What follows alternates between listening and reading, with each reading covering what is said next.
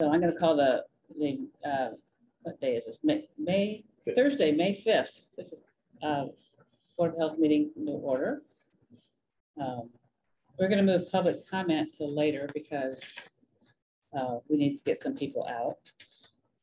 First order of business is approval of the March 31st meeting minutes. Does anybody have any comments or corrections? I move we accept the minutes.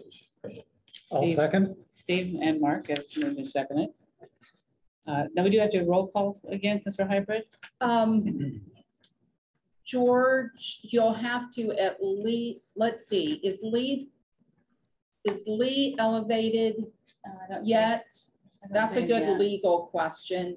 You're all here in the room. I think you could vote and then just get George's verbally. Okay. But, oh, hey, Lee.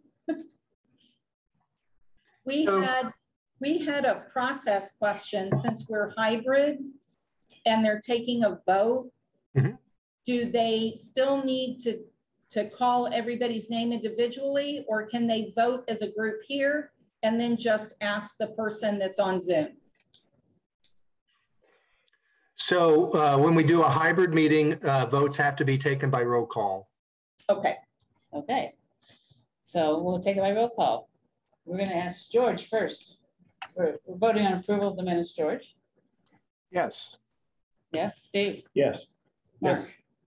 Okay. Yes. And I also vote yes. Right. Thank you. Okay. Thank you. So our first report today, we're doing public health reports, is our IU, and Kirk White is here to join us. Thanks for coming. Good afternoon. It's good to see you all. I wish you could be there in person. Too many meetings stacked up. Hold on a second, Kirk. We're having some trouble hearing you. Okay. Can you hear me now? It might be on our end. I'll keep talking to see if that works. And while we get our volume adjusted, is that any better? Hang on a second, Kirk. We're still having trouble hearing you. Okay. Yes, it should be coming out. Last time we did that was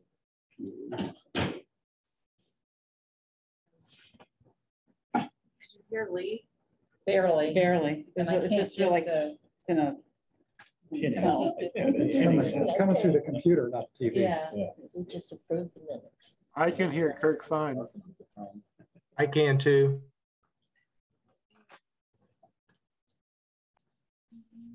You're probably all on your speaker systems at your. Does that work? Now try it. Try again, Kirk. Okay. How does that sound? Any better? No, not yet. Okay. Still trying to get the right plugs in the right sockets there. I understand. The wonders of tech.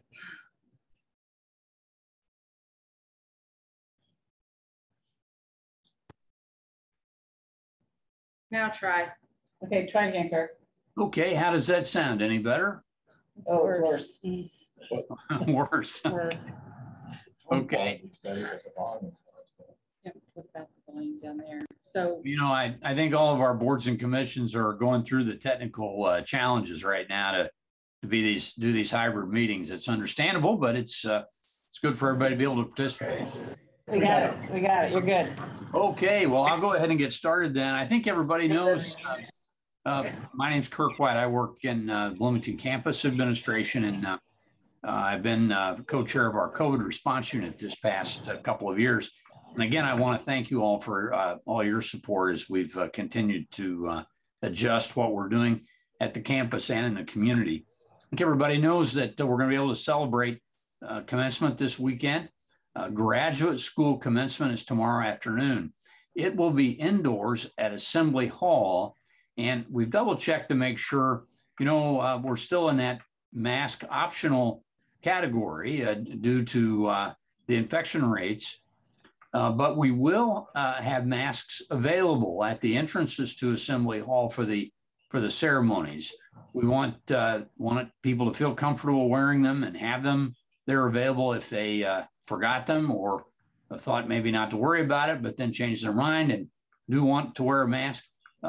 so we'll do that. And then on Saturday, hopefully, if the weather cooperates, the commencement ceremonies will be held on Saturday morning outside at Memorial Stadium. And so there'll be much less chance of transmission in the outdoor venue. And hopefully weather will cooperate so we don't have to move it indoors. We have seen this past week a high level of flu A on the campus. In fact, this past week, the flu A numbers at our health center were higher for one period at least than the COVID numbers were. So flu A is certainly there, and the health center was very busy with appointments. Now, this week we're seeing an uptick in cases of COVID, some uptick a bit in positive. So it's evened out a bit more.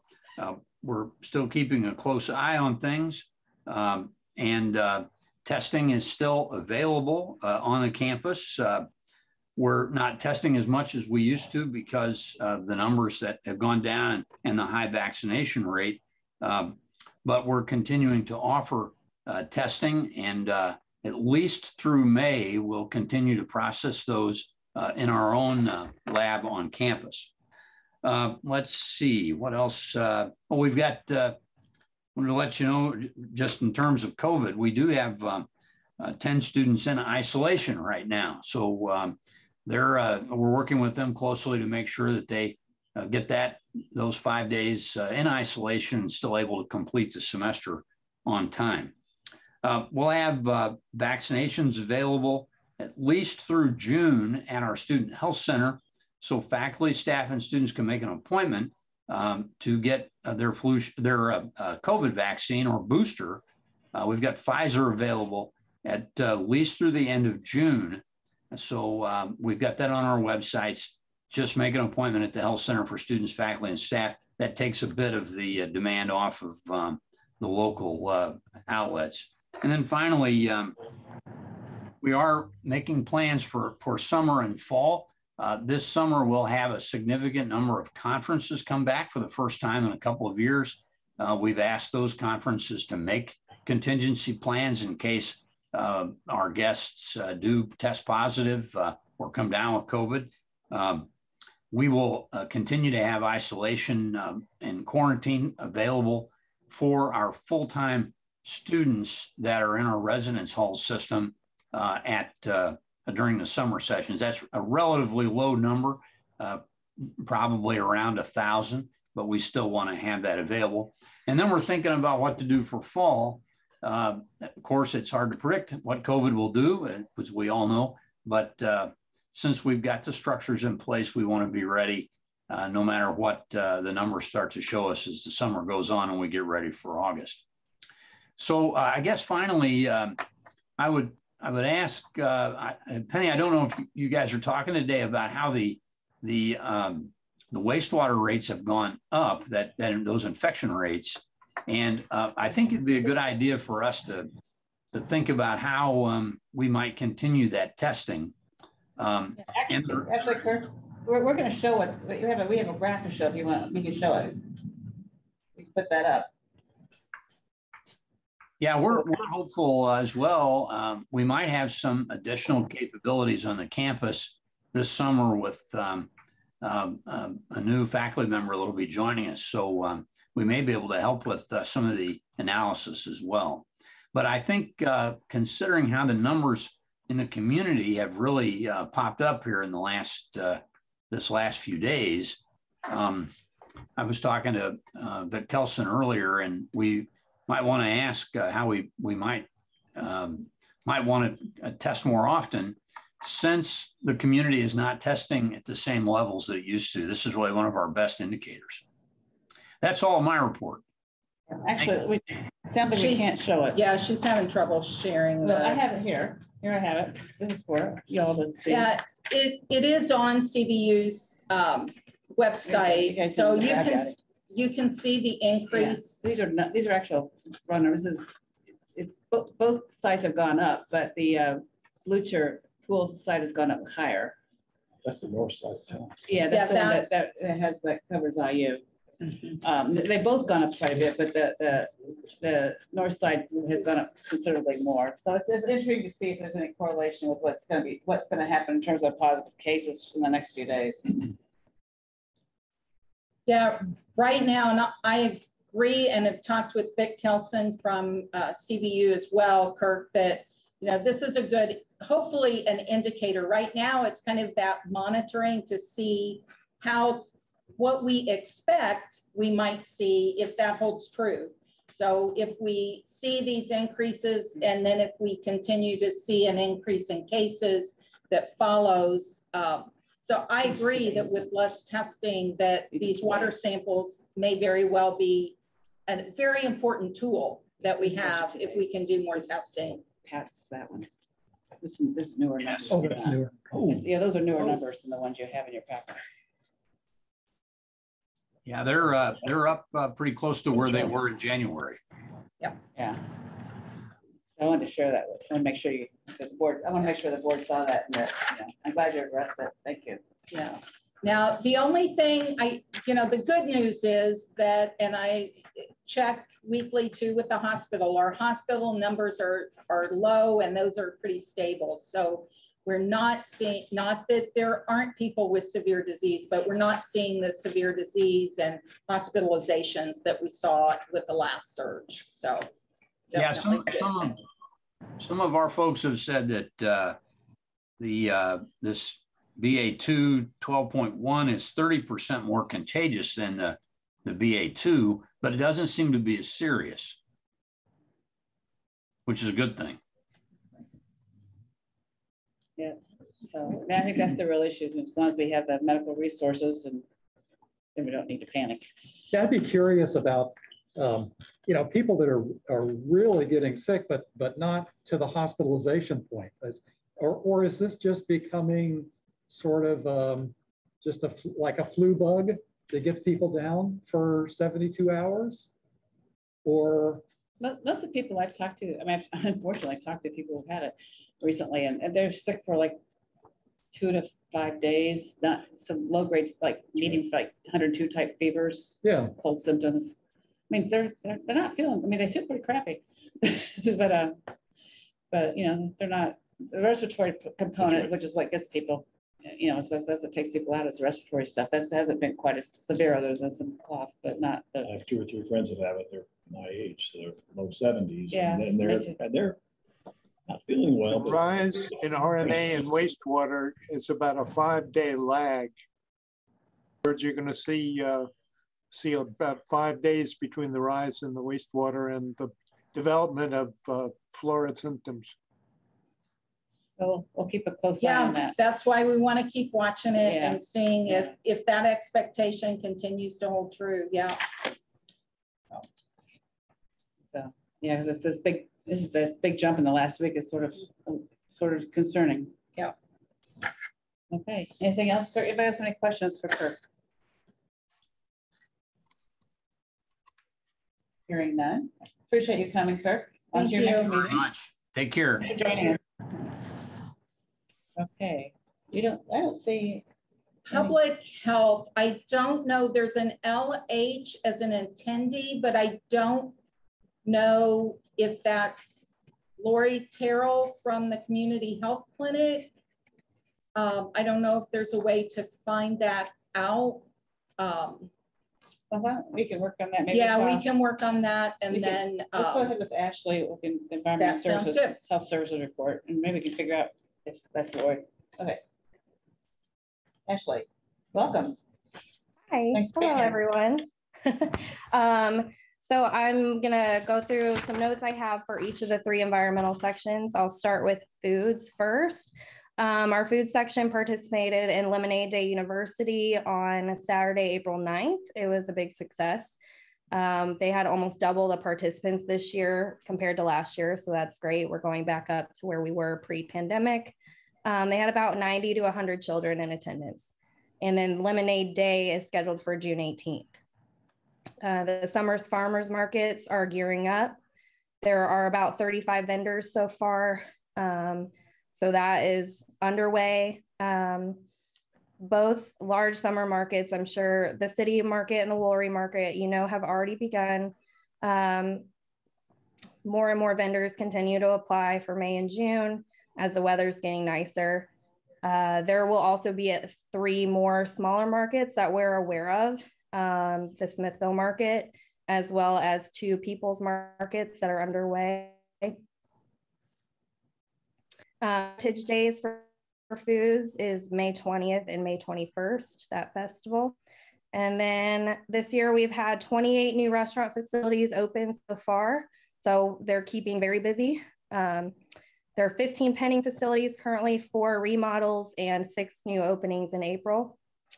The Taste of Bloomington planning is underway. This is the first time it's been in person since 2019. So that's great. They're shooting for about 40 vendors and 5 mobile vendors. And then the restaurant meeting for the Taste of Bloomington is June 8th. Our food staff will be doing a food safety presentation for all those participating vendors on that day prior to the event. That's all I have for foods. For general environmental, Cody and Simeon are working really hard on our annual report goals, which is great. They went out on their first tattoo parlor inspection as requested by the shop for a look inside their facility. The team has been working on developing an SOG for addressing those complaints that we get from either the parlors or patrons of the parlors. And then they've also created an access database for logging these types of complaints to keep track. And then let's see, we've also been working with, the other goal was a lead related goal. And the goal was to identify childcare facilities in the area and provide them with lead awareness information. The team contacted the Deputy Director of Child Care and Licensing with the Office of Early Childhood and Out of School Learning. They currently do not, it says that they said, at this time, we do not ask or inspect for lead. If we receive information from various sources like IDOH or IDEM, we follow up as much as we can. So this was a good gap, I think, that our team recognized in trying to identify the households that, and households in other facilities that have children that might have lead risk. So they are working on drafting a letter and some informational packets to send to these facilities that they've identified. The team also worked on a case with the solid waste district in IDEM. A property in the county just had lots of solid waste issues, potential mosquito breeding site. The property was completely cleaned up. It was a really good collaborative effort among these different entities. So that was wonderful. The issue was resolved quickly. And then just as a final note, Simeon passed his lead risk assessor test. Cody and I both also passed our lead inspector test. So we're on our way with training, and we also both passed our certified pool operator test. So that's what's going on in general. For wastewater, sorry, if we need a break. Ashley, could you tell me how many tattoo parlors there are in Monroe County? We have a list. I don't have it on me. I know it's about 10. Thank you. Mm-hmm. Yes. So for septic and wastewater, the section has been working with Kendra on updating pages on our website in the wastewater tab. They're continuing to make updates. The recently passed Senate bill, which I'm sure everyone has heard about, means big changes might be coming to our wastewater code. So that code review will be underway in the coming year. On April 20th, the septic wastewater team attended a class with Mark Miller from IDOH about septic dosing pump training. So that was a great learning experience. The staff are wrapping up their inspections for septic system installations from 2021. So we are getting caught up there. Staff are prioritizing new sewerage discharge complaint cases, new septic permit application reviews, site inspections, all the things they're working really hard. Cheyenne had a really successful septic education webinar on March 31st. There were over 30 attendees online. The presentation is also posted on the Friends of Lake Monroe website if anyone would like to reference back to it. And then we got some wonderful feedback after that, and that's just the last thing I wanted to share. So these were some testimonials that we got. One person said, "I would like to express my gratitude for your online septic system workshop. Even though I've done quite a bit of research on the topic, your presentation improved my understanding of a properly maintained septic system." And then another citizen said, "I also took advantage of the online septic system program on the 31st of March and found it to be very informative. Thanks again for the great work that your organization is doing to protect our water source." So that's what I have from the 3 sections.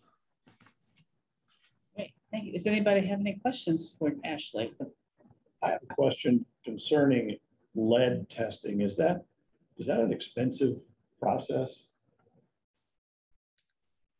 So it depends on the type of testing. There are what we call lead check swabs, which are relatively inexpensive.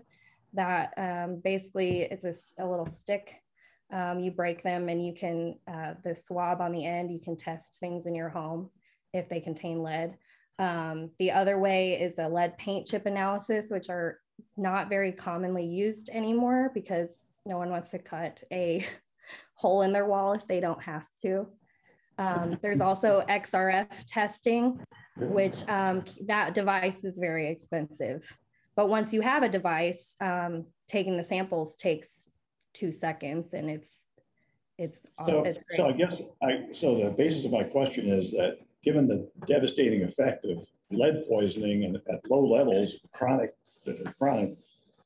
is lead testing done on a mass basis? Yes, it's done at either 9 or 12 months in childhood. It's done, all kids are screened for lead if they show With a physician, yeah. Okay, all right. Yeah.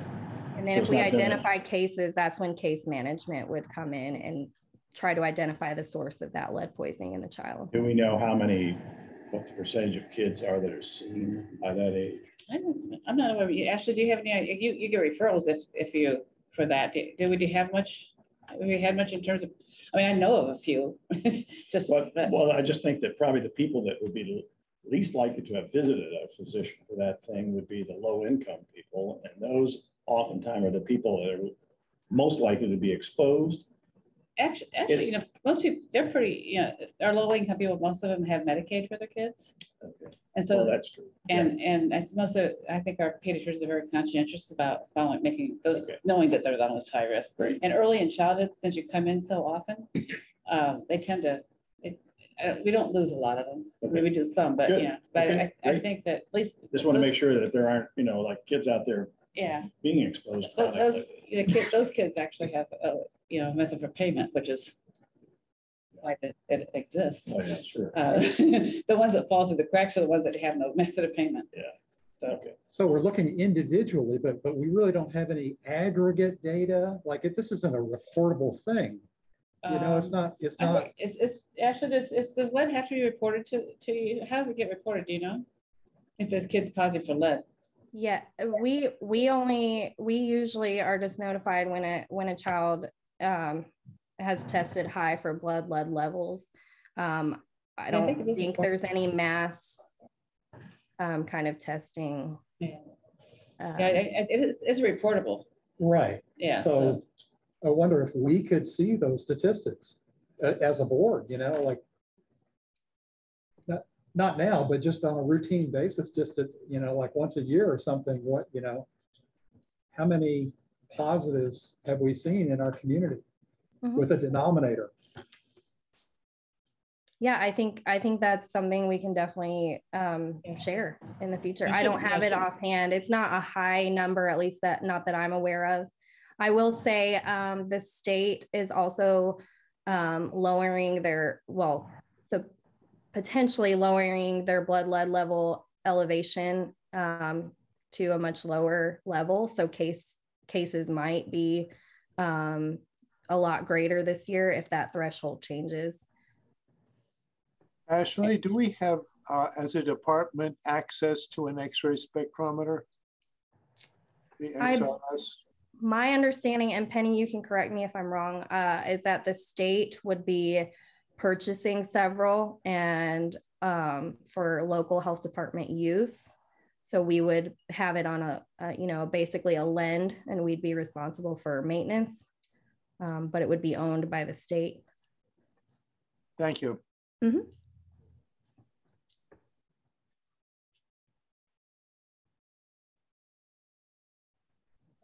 Any other questions for Ashley? Well, so we'll follow up on that and see if we can get any solid numbers. I don't think the numbers are very high. Right. Good. Yeah. Great. So, well, because basically the kids get it from lead paint. Right. And so it's been, and this when was lead taken out of paint? 1976 or something like that. It was a long time ago. I mean, it was a long time ago. Even the house that burned, they didn't find it. What? No, they didn't. Yeah. If anything. Yeah. So anyway, yeah. So I think that it was more of a problem a couple of decades ago than it is now, because there's less and less lead paint. In the soil too, with leaded gasoline back in the 70s and prior. Right. But I can't remember the last year they made lead paint, but it's been a long time. It was before I started practice. That's how long ago it was. So that's really the at-risk population is considered housing prior to 1978. 78. I thought it was something 70. So that was 78 when they took it out. Yeah. Right. Okay. And I know there was a question for me when Kendra and I are having some background technical difficulties. So the XRF machine we can get from the State Department of Health. So those are accessible to us. And that was part of the lead grant that we applied for. They didn't want us to buy them, but we have the ability to get one, essentially borrow one on a long-term basis. So we hope to do that. And yeah, we get them reported. They recently changed reporting levels, but we get them if they are an elevated lead level. Mm-hmm. Other than that, they're not reportable. Right. So yeah. Yep. Okay. Any other questions? Yeah, I think that it's is it 9 or 12 months that they get screened? I forget. You know, I forget because that's not what I do. If the nurses were on here, they could tell you. But I also know part of those changes in the new law was mandatory testing, but I don't recall off the top of my head what the schedule is. Yeah, it's either 9 or 12 months. And it may be 12 because I think they have to be crawling around and eating things first before. Yeah, and they may have added an additional one. They may in have there. Since it's been a while since I've been in practice. So, okay. So we don't still have any. Thank you, Ashley, for joining us. Thank you. Do we have? We don't have anybody from the public health clinic yet. Not unless this LH that's on here is that person. And I guess if it's Lori or somebody from the public health clinic, they could raise their hand. Yes. That might tell tech services that that was them. Otherwise, I'm not sure where they are tonight. Well, we'll keep an eye out for them. Yeah. And then I will just say tech services, can you elevate Kendra? So I've got health administrator from my computer. Can you, oh, she's there now. Health admin, can you make that person a panelist? And she will share the Jamie slides from my desk. There we go. We're trying. Hopefully that will work.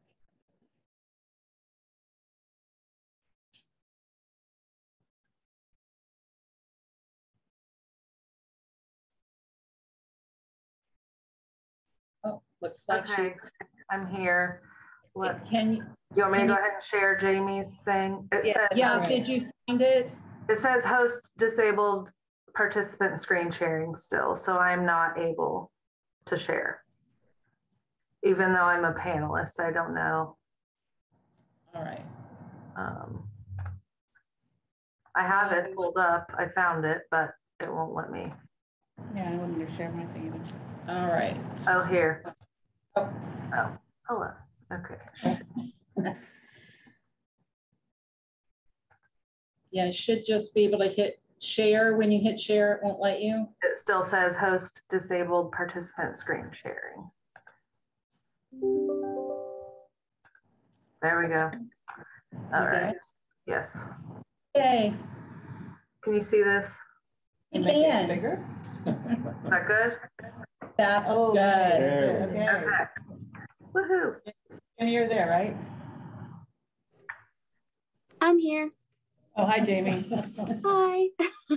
Okay, I think we're ready now. Okay. It's good to meet you all finally. Can you hear me all right? And thank you. Okay, good. So since I sent the slides to you beforehand, we'll just jump right in.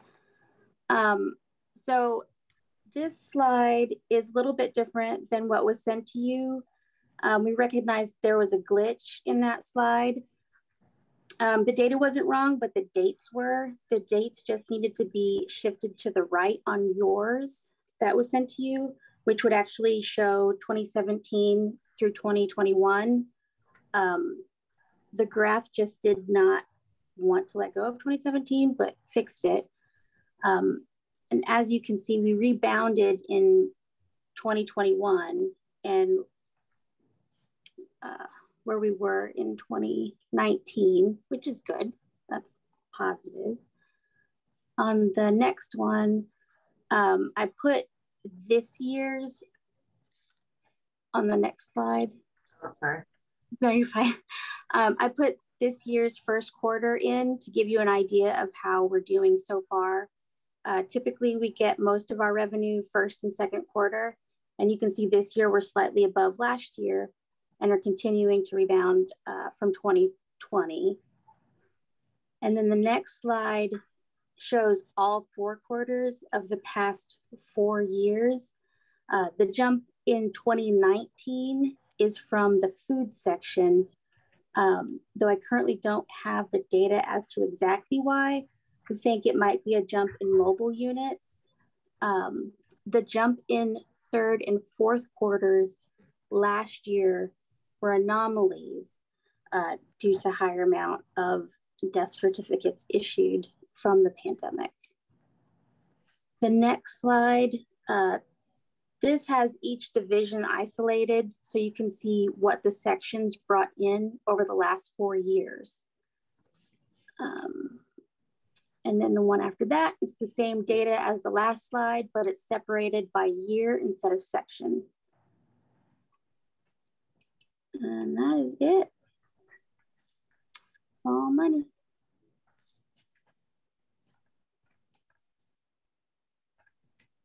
Thank you.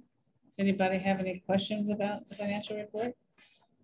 It's good to see that we're recovering some from the. Yeah, that was. Yeah. Goodness. Although you don't want it from death certificates. That's correct. Yeah. That's an excellent point. Yeah. That's correct. But we're seeing more restaurants open back up, get their permits. So those are good things. That's a good thing. Okay.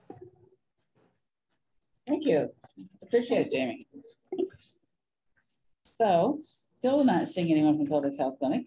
We'll go to Penny's report. All right. So just a few updates. One, next Thursday from 3 to 5, we are having a Medical Reserve Corps volunteer thank you event. It will be at Fountain Square Ballroom, and Cook Group was kind enough to donate that space to us. So we're very grateful for that and looking forward. So you should have gotten an invite, but you're getting an invite now too. If come and let some of our volunteers who are available and willing to come, let them know how grateful we are for them. So they put in hundreds and hundreds of hours, and we could not have gotten through the vaccine clinics without them. And they worked at Assembly Hall as well as at the convention center and all the other outreach different places that we've done. So very grateful, glad. We had originally thought that we would plan something for last August And then, you know, things started kind of falling apart. And then every time we think, okay, we can plan again. And we're like, we just have to do it. We just have to do it. No matter what, we have to do it. So we didn't want to wait too long. It is May 12th. So next Thursday. In time? 3 to 5. Down Square Ballroom. So, we are finishing up with various interviews, including the health administrator. We anticipate to be finishing up most of our interviews for the various jobs that we have open soon. And we do have one of the new DIS is starting on Monday. So we're moving forward with getting those positions filled. And we have the temporary environmental health position. We have a part-time environmental health assistant vacant as well. And so we're about to close up on those. And the LPN position, we did go and get permission from County Council to have kind of a secondary job description for that job, so that if we couldn't fill it with an LPN, or we found a really qualified, really good candidate that maybe they were an RN or maybe they were a medical assistant, but they weren't an LPN, that we could still hire them. And we could just use whichever job description fit. But so we're moving forward with that. That put us on a little bit of a pause. So we're pleased about that. Our vaccine administration reimbursement money, the state for all these clinics were billing that administration fee that you could charge on health department's behalf. And they are giving that to us kind of as a grant, just because that's the mechanism to do it. Although if we get the money that's come back, and we are expecting those funds, we have been expecting them for some time. And so we keep having to follow up with that, but we're supposed to come by tomorrow. If they don't come, then we'll be following up on that. But we know that we have at least one check that is over a little bit over $168,000. And then there should be another one coming. So those funds that Dr. Payne at the Indiana Department of Health said that they can tell us which clinics, what amount of money came from which clinic. So those will go back to those clinics. So Indiana University will get funding back for the clinics that they did for us. And we'll keep a administrative kind of a small portion of that just for managing those funds. And then the public health clinic will get the money for the people that went through our clinics. So I feel like that's a good way to share that money and keep it going for immunizations and those things. Codes, we are starting to gear back up. You know, we had a process every year. We went through local codes and reviewed those and our fee codes. And in 2020, we made the assignments, and the pandemic hit, and it's really stopped everything. So we actually had a meeting today to go over that process, kind of reevaluate the forms and the documents, make some updates and revisions, and then we'll be doing that. So we know that the big one we have to do this year is the septics because of the state changes, the state law changes. So we'll be looking at that. I know it's making Ashley nervous because it's pretty big, but there probably will be parts of that code that may just need to go away. And Lee will be calling you to go over that with us.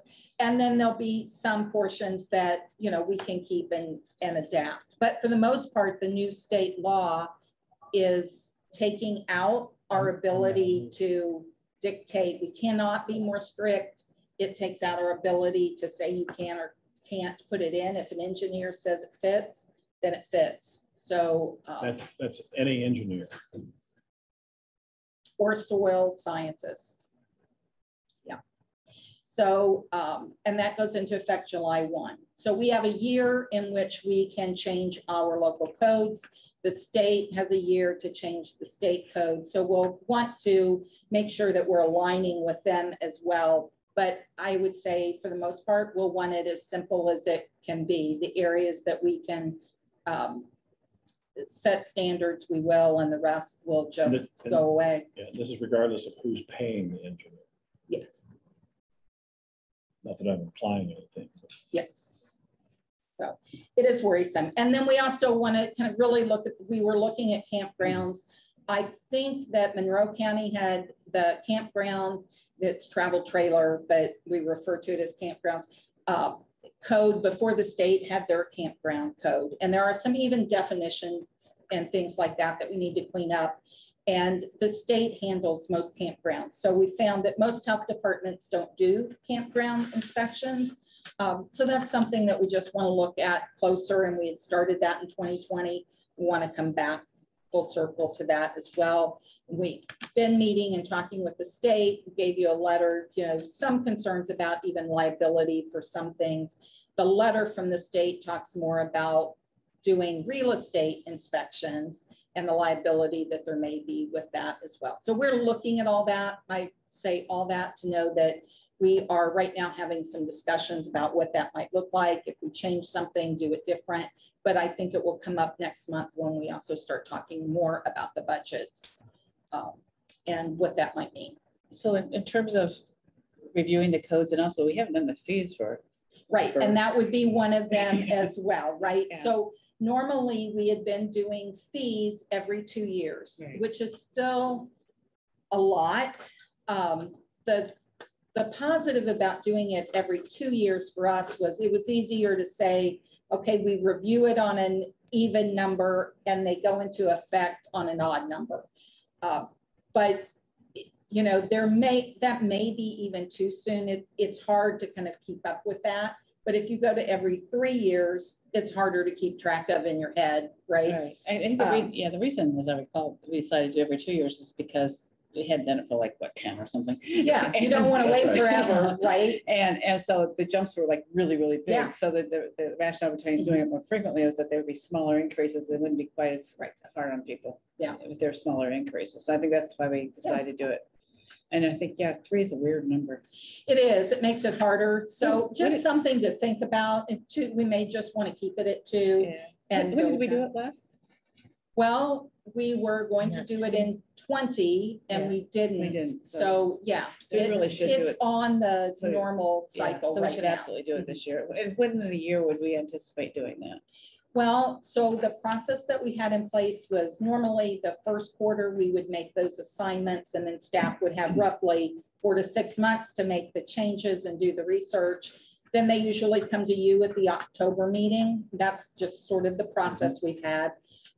And then if you approve those, then we have November and December to get them to the commissioners to approve so that they can go into effect in January. So that's been kind of the process. It's a good timeline. I think, is that feasible, you think, again? Yeah, and that's, like I said, we're behind, obviously, for reasons that make sense, but today we reviewed and kind of revised the documents so we can get those out and get started on those right away. So we'll have that as a goal for this year. Yes. That's good. And the codes will, the septic one's a big one, so. Yeah, and that's part of what we were trying to do too, is look, are there any other ones? Because we can, while we're doing this, we can reevaluate the cycle and what comes first. And so we can prioritize the ones that need to be taken up. You know, maybe there's some, we say septic, for example, fees, we want to do this year, but we could leave this one to next year or something like that. Does anybody have any problem with that? You okay with that, George? Yes. Okay, great. Okay. And then we're in the middle of our after action report for COVID, even though it's not over, trying to identify strengths and weaknesses. You should have gotten an invite to that survey. If you didn't, check your spam. And if you still don't find it, let us know and we'll resend it to you. Okay. I think it should have come probably from Christina Kemp, won't come from me. But we can resend it if you didn't get it. And there's a live session too. Yes. Several live sessions. I think I may have missed that. So yes. So you can just fill out the survey. You can join the live session and do it there as well. But there's categories of those live sessions. So I think we're in the sort of government officials section of that. And so that's only offered one time. So check your spam. Yeah, and in all clarity, you could attend a different one, but they will be sort of focused around that topic. So, you know, if you want to sit in. Now, we as staff, we will going to be there to say welcome, and we will step away. So we will not be in there so people can talk freely. So how much fun is that? I know, right? Let's see. Live session. Yeah. So, and then just kind of COVID updates, as Kirk talked about, cases are steadily increasing. Water sampling is really supporting that so far. And today that they jumped. So that was something I was going to share.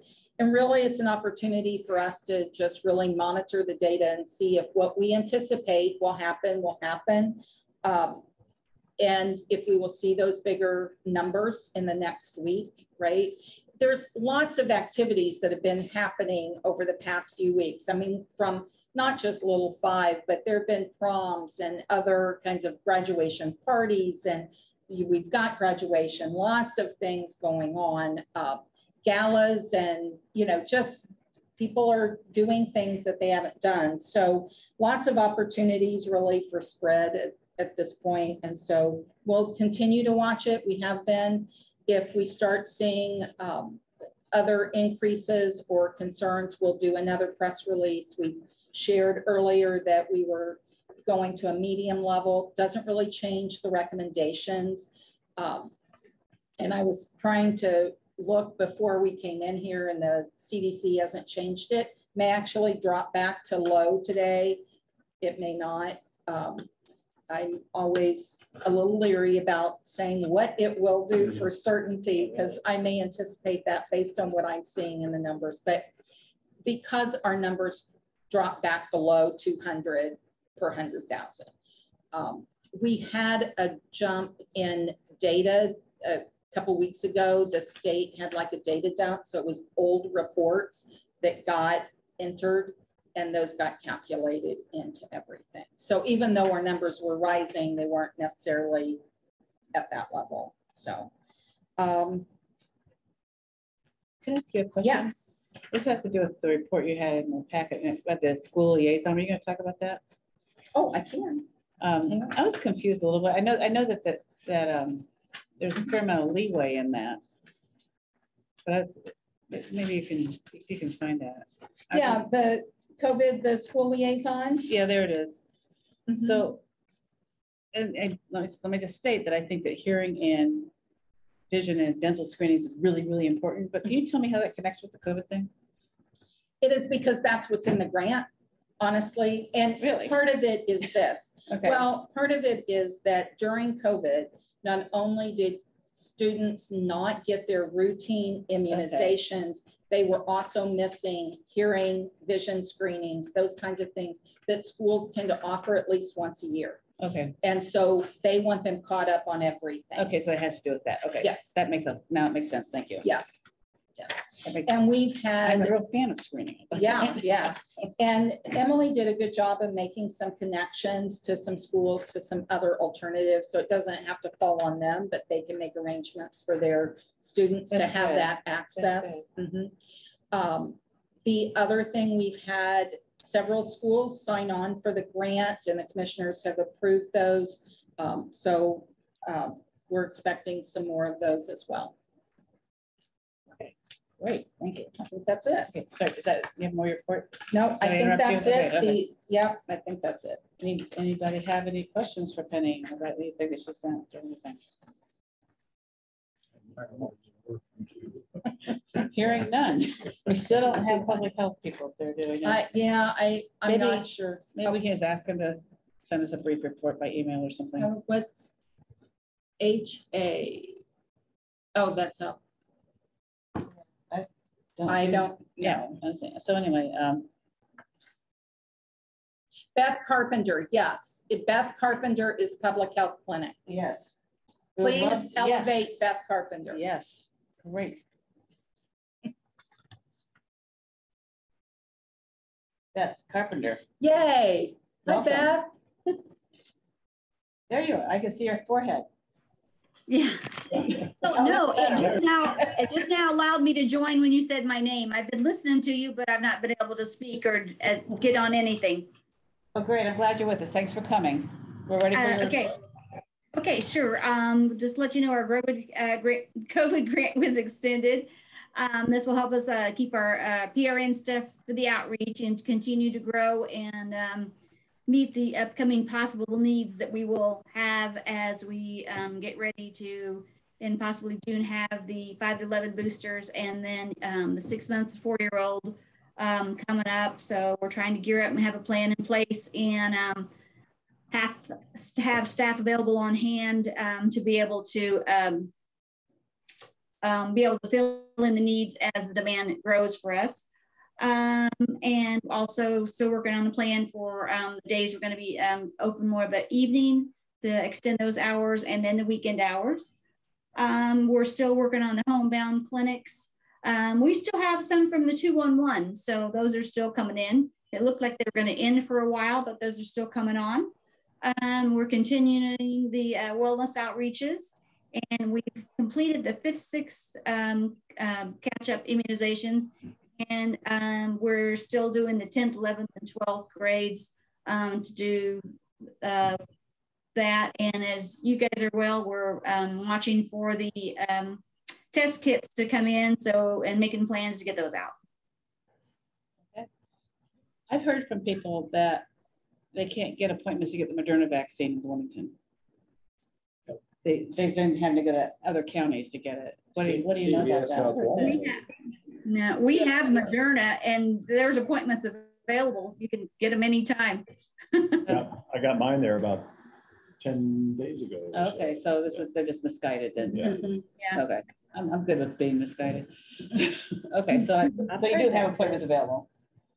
You know, I wonder if what they're seeing, because at the public health clinic, they're now taking appointments directly there.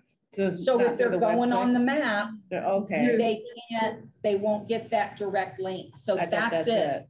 Okay, so why aren't they on the map? Yeah, exactly. Well, because they should be on the map, but not have a link to SOTEC for scheduling. So we can check on that. Yeah, because I mean, if people are having trouble getting appointments and they're available, and if not, we've shared that information, but over the last several weeks that we were taking appointments, actually last few months, whenever you started, it's been a while now. Yeah. So we'll check on that, and then that might be a good update that we can give. One of the things that's happened, I think, among most of the people I know, is that they've all stopped taking the newspaper because it's been and I mean, I get the digital paper, but I don't check it every day.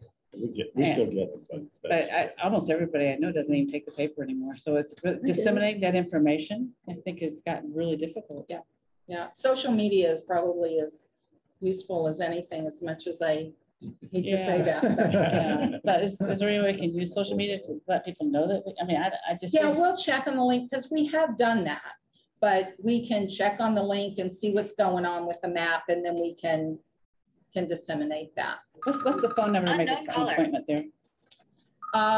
353-3244. Is that the number, Beth? That's correct. Yay. All right. Well, I'm going to send it out to a few people because they're definitely available. They're open. Great, thank you. Anybody has any questions for Beth? Okay, good luck getting everybody caught up on vaccines, Beth. All right, thanks. You guys have a great day. Thank you. Thanks for coming. We do have a really nice, and we do some movie ads like through the movie theater. So whether you do online, we have a really nice new one about catch up on your vaccines that should be coming. So we'll send that out to you. We bought one so we can put it up on our website as well. So we'll send that link to you so you can see it. So I think it's really nice. And I would try to show it to you right now, but I'm not going down that road. We've been having a few challenges here today. Okay. Thanks, Beth. Is there Kendra, is there anybody who wants to do a public comment out there? If anybody wants to do public comment, if they use the raise their hand, and then tech services can let that tell us who it is. And Hearing none, we can come back to that later if anybody shows up. We have old business. We have to approve this beautiful annual report that's all in front of you. You got it electronically. I'm sure you've had time to review it. Yes. Does there anybody have any issues with it? Oh, If if it's so- as good as the past ones, then I'm, you know, I'm sure it will be. I have not read it yet. I have read it cover to cover. You printed There it. you go. Look at I that. printed it and Yeah. I will make a I had the motion. opportunity to look at this the other day, so it's really, so I guess we need a motion and a second They to, made it. I made it. you made it, oh. I said I you're will make a quiet. motion. That we Okay, and I accept need the a second. 2021 And we have Steve annual seconded. report as written. Or maybe I shouldn't second it because I haven't read it. Okay, take second. Mark will second. Mark will second. Okay, sounds good. So we'll take a vote. Just for the sake of accuracy. So we're voting on approval of the annual report. Steve? Yes. Mark? Yes. Yes. Okay. Yes. George? Yes. And I vote yes. So it passes unanimously. Yay. Okay. And then we have the chairmanship. The chairmanship. So we did complete the community health assessment that is up on our website. So if you want to look at the whole report, it is on our website, so you don't have to print it. We will print a few copies. So if you want one, I'll get you a copy. Kathy and her team did a great job putting that together. We held 2 think tanks last week, one on Wednesday, I think it was, and then on Saturday. And we probably had, I don't know, 25 or 30 people at each one, which seems small, but for a meeting like that, it was a pretty good turnout. We got lots of great feedback and ideas. The priorities that surfaced mostly weren't surprises. They were things that were around equity and housing and substance use and mental health, navigating access to care, that kind of thing. So the team is kind of bringing all of those. We had 2 sessions and they each kind of selected priorities. And so we're bringing that together. There's an opportunity online to look at it and provide feedback. So we're pulling all of that together to kind of hone in on those priorities. And then in the next few weeks, we'll be calling the teams together. So the community, the people that said, yes, I'm willing to work on these projects, right? And we'll outline those. We'll pick normally 3, maybe 4 priorities that we will work on and start coming up with some strategic action items for how we can address those as a community. So it's not the health department's plan, it's really community driven. And IU Health, City of Bloomington, Parks and Rec have been partners forever. Indiana University, but also CJAM has had a grant, a Robert Wood Johnson grant for Community Voices for Health. And they've been working on that for now a couple years. And they joined us with this effort as well. And they did a lot of in-person interviews with people. So we were able to take that information as well. So go online, it's on our website. You can take a look at the full assessment. We're very, very pleased with that. So that's moving along. Okay. Any questions about that? That's a lot of work, and thank Kathy. Yeah, that's great. Yes. Yeah. Yeah. And the report's excellent. And like I said, lots of good information in there. And then Melanie. What is CJAM? CJAM is Community Justice and Mediation Center. Oh, okay. That they've come up before. Yeah. They were inserted into our strategic plan as a connection. Yes. I remember that. Okay. Yep. Yes. And So, does Kathy feel supported by all these partner agencies, or is she like just kind of bearing most of the burden for? no, we're very supportive, and the Community Voices for Health, they have a lot of different groups. So brought in extra facilitators for these sessions, volunteers. So I would say very supportive. That's great. Yeah. And, you know, Melanie is now, we've filled our harm reduction specialist position. And so now Melanie's able, that we're at a point now where kind of Kathy can really start and Melanie start feeling out that senior community health specialist and the population health manager roles and sort those out. So that's great. We're excited for that. This is one of the things that I just think is impressive is how well various people in the community cooperate to get these things done. Yeah, it's nice to be in a community where people cooperate. Yes, absolutely. So, okay.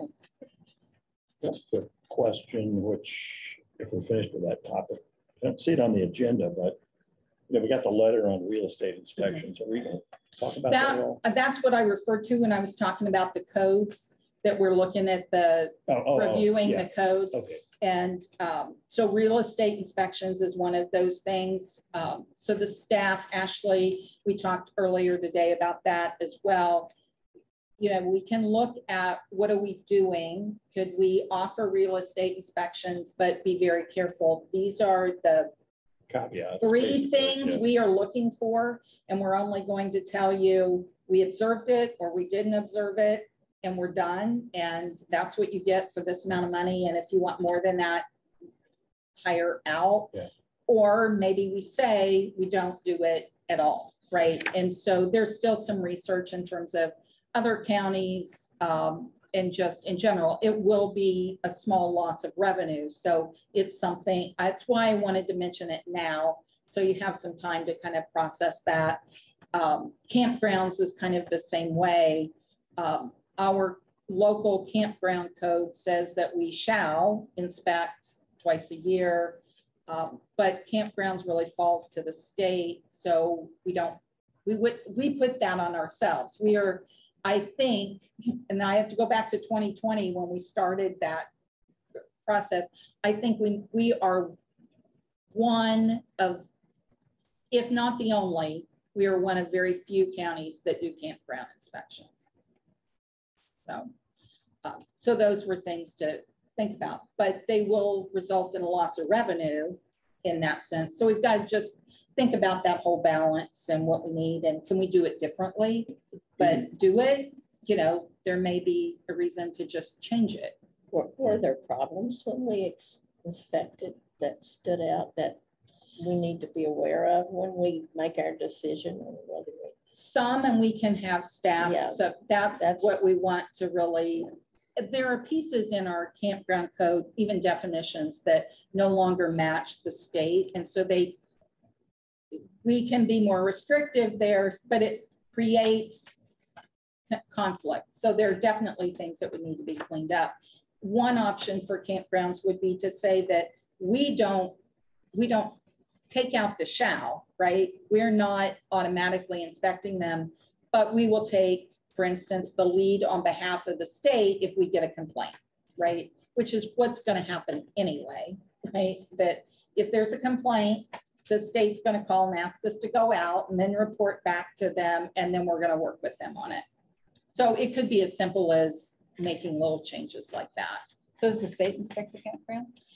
Yes, but not, I would say that shall, you know, yeah, you get caught up in. Just think that, you know, we have people coming from other places who don't have the ownership of the county that we do, that I'd like to make sure they're behaving well. Yeah. Especially when we have the largest body of water that has our drinking source and the whole state, you know, so. Yeah, and again, there are you know, it may just be small changes. It may be that we don't stop doing them at all, but it may be that it's simply a change to it. We like to protect our water. But it definitely needs to be cleaned up to match the state code more closely.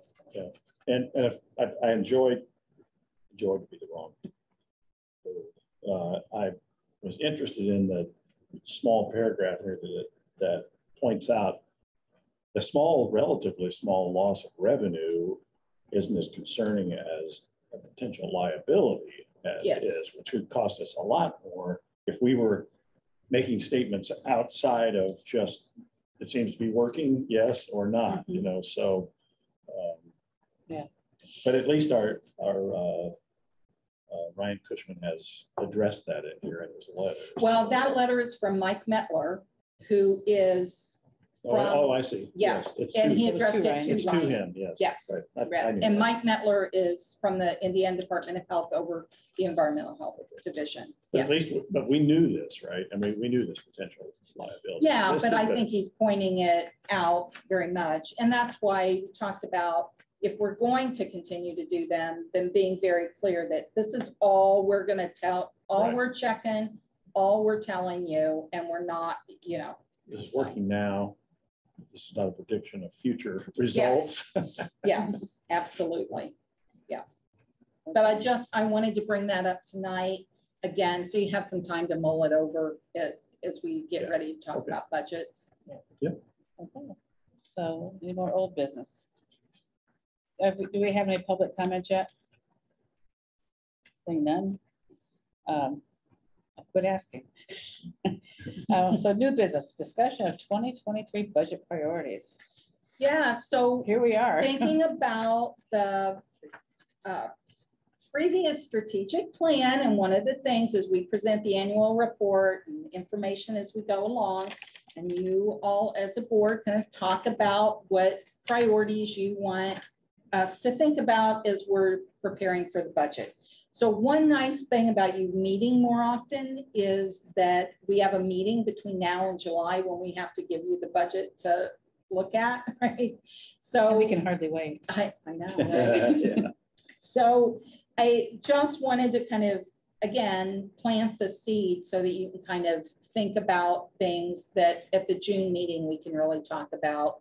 Kind of where are we? What do we, when we look at the budget and what we've spent, what do we think we need, right? But are there certain priorities that you want maybe to handle differently?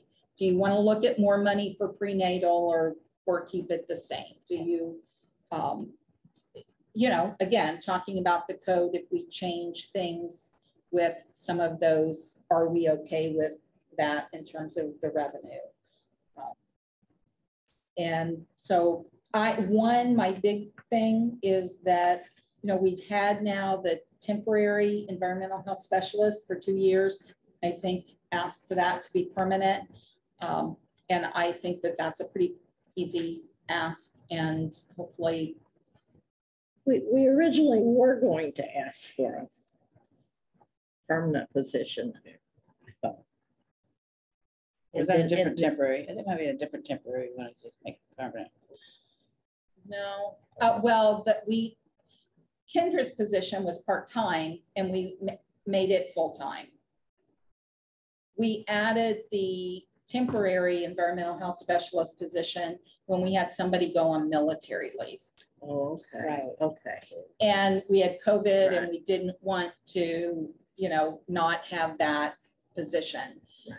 And we certainly have kept them busy, and we certainly can keep them busy. And we see that position really being able to do a variety of things, including if COVID kind of rears its head again, that you've got somebody that, hey, you're the first person kind of pulled from that division, right, to help in another way. So we can definitely use them and keep them busy. There's no reason not to ask for them to be permanent. I think we've got 2 years of that, and we would still have somebody in that position, but they got offered a permanent job. So you can't fault somebody when they're in a temporary position. Exactly. But I think it's going to be reasonable to do. So that would be my big ask. Are there other big asks other than asking? You Well, mentioned actually, the if prenatal I program. could, Penny, you might want to, who's going to be taking minutes at this COVID critique, all those sessions? Like, who's going to be taking notes if staff aren't going to be there? Oh, the after action report, Yeah. we've hired that out. Okay. And so some of those they'll be recorded. Yeah. So, yeah. So it might be an opportunity to extract some budgetary implications going forward from those feedback sessions. Absolutely. Right, because that's going to give us a sort of a gap analysis in terms of what is not being met in terms of expectations that we could put in the budget. Absolutely. And I think politically it would be a good time to maybe use that to our advantage. What's the timeline on getting that report? We should have it by mid-June. So it will be closed. When's our next board meeting? The 9th of June. Yeah, I'd be looking for one big thing to come from that. But we should have feedback by the 9th. So we may not have that final report, but we should have some feedback. So we'll put that on the agenda. Yeah. Good. Very excellent point. You mentioned the prenatal clinic. Did you mention that because they keep asking for more money or what? No, they haven't, just because we use the local health maintenance funds for that. So it's just an example. Is there anything else you can think of that, having lived through the great COVID pandemic, that we saw as a huge hole in the fact there's just not nearly enough people? Yeah, I talked to the chamber and the hospital luncheon yesterday, and it's the challenge that I saw with the pandemic was people started, what do you need? Here's money, well, even the state with some of their grants, here's this, here's that. And it's, if we don't have the infrastructure and the systems in place, you're throwing money at me, and every health department in the state will say the same thing. You're throwing money at me, and the systems are not built for that. From going to county council to get it, you're telling me you're going to give me, I don't know, $100,000. Okay, when are you really giving me that grant? And now I need to use it by when? 4 months from now? Well, it's going to take me 2 months to get the money appropriated. And then if I need to hire somebody, I need a new position, and there's a process for that. Those are the big challenges with people throwing money at you, right? So I think just trying to figure that out. I think, we've talked before kind of EPI, but even technology-based things, like people wanted dashboards, and, well, the state put up a dashboard, but being able to have that, but there, where do you have money for those things? And then where do you get that data and, put that in so that you can turn around and give that information out? Can you define a position that a epidemiologic technician, Yeah, we probably, is that a position so we probably, yes, we probably could, but remember the county went through this whole job description review. And so you can't put that in next year's budget because you don't have a job description and it was reviewed and approved, and they're not doing any right now. Unless we got the school liaison. That's a good way to keep the staff down, is require a whole slotting. So, we got the school liaison because we had a grant that required we have a school liaison, right? And they pushed it through for us. So county council supports us, but there is that, so you can't go to budget and say, I want a new position that hasn't already been figured out. So do we have any positions figured out that could be? Well, no, because they haven't been taking any because they've been doing this whole process. But that is something that you could say, all right, we're identifying this need or that need, and in 2022, between now and spring, we're going to say we want this position. So it might be 2024, but even if it were approved in 2023, you wouldn't be the first department to then get the job description and then go and say, by the way, we want to add this to our budget now. You wouldn't be the first department to ever do that. Yeah, I just being on the downside of everything you all did the last 2 years and knowing how hard you worked, and many other people in the department had to work with extra time, right, to get just to do anything. It's absurd, right? It's irrational to think that we're never going to have another pandemic and that things are going to. To not be prepared for that, right? Where we're not, right, beating everybody down doing this. I mean, you guys were superhuman in what y'all did. Yeah, they were amazing. You were too. I mean, and to expect that something like that's never going to happen again is unrealistic. Yeah, but it's also fiscally irresponsible to hire a bunch of people who are going to wait on a pandemic. And like, how do you, like, how in the world do we manage these things in the future? Right. Well, but I think it's quite clear that the department, even on a good day, is underfunded. Right. So there's a deficit that's existed for a long time. You started at a deficit.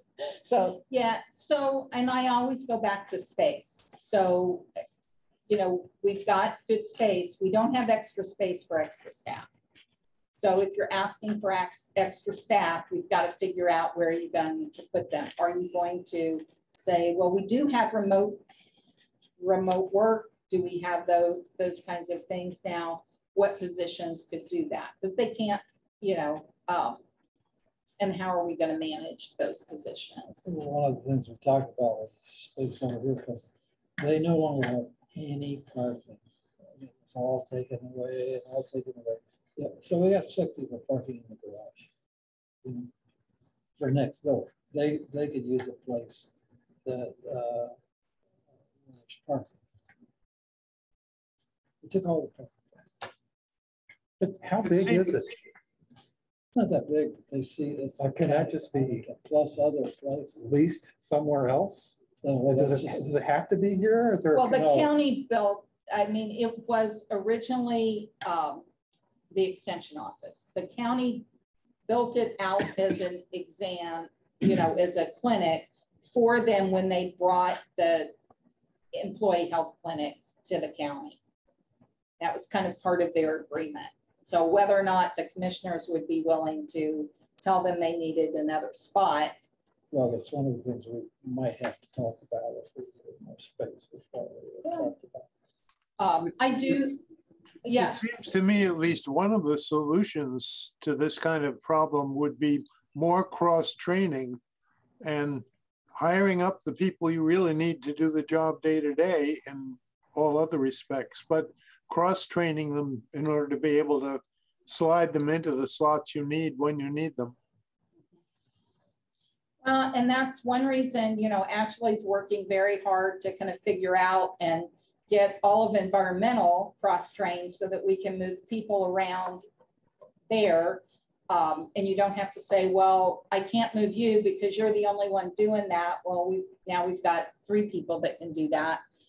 So that's helpful. I do think the infrastructure, for instance, to say if something like this were to happen, and maybe it's some very general job descriptions that could be used for a number of things, that if this happened, now we've already got the job descriptions, we need to add these people, right? It could be some simple things like that, to your point, that because I think it's how do we ramp up and kind of ramp back down.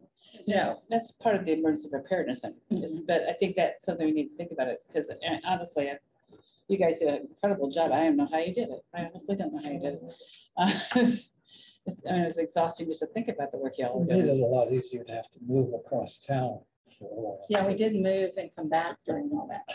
Yeah, it's just a little something else, but yeah. Nothing to that. Yeah, but I just think that, you know, personnel is part of the issue with emergency preparedness, and I don't know how. I mean, you know how you actually get that done, but I think we need to be in position.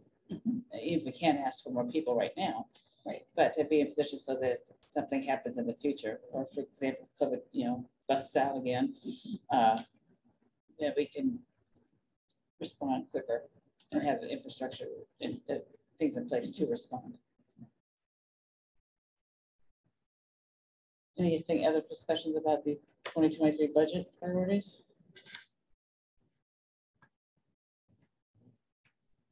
I like our priorities. I think we're doing, I mean, I think, I think we are doing a lot of really good things, and we're focused in the right way. So. I will say this, that, you know, if you all go back to, and I assume at some point you'll go back to quarterly meetings, things will come down. But I would say adding that 5th meeting in June could be a really good move and make the budget meeting in July much quicker, because you'd be talking about the money and where you want it early. No, that's fine. And then, With me, you know, July, that's just a future. Yeah, I don't have any real issues with having more frequent meetings, frankly. I think it provides more continuity.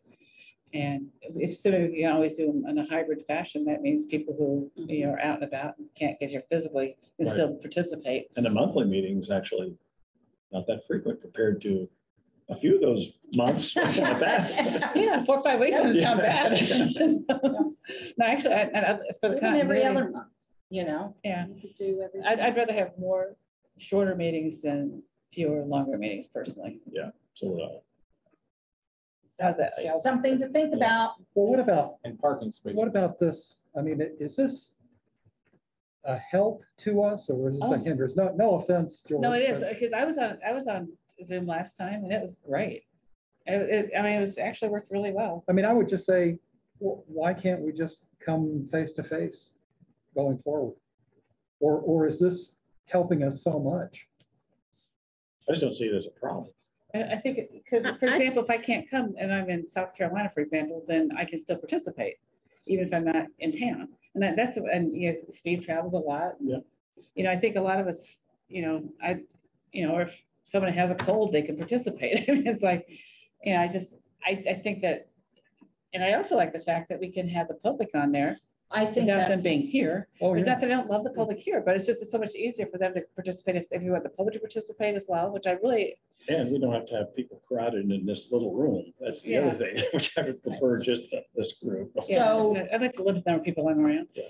And so I think there's some real advantages to this that No, I'm not arguing to get rid of it. I'm just raising the question, you know, because I think that the advantage is public, that, you know, we've had, and of course the issues have been issues that bring people out, but we've had more media, more people at the meetings than we typically would have. So I would say for people to be able to join from a public comment or just informational standpoint is good. It's nice for staff that they can join even from home, and so they don't have to come back, you know, they don't have to come in and then go home. They can go home and join the meeting, and, you know, those would be the advantages, I think, in outside of just you. If you all were, if it came to a point where you couldn't do hybrid, you had to have people,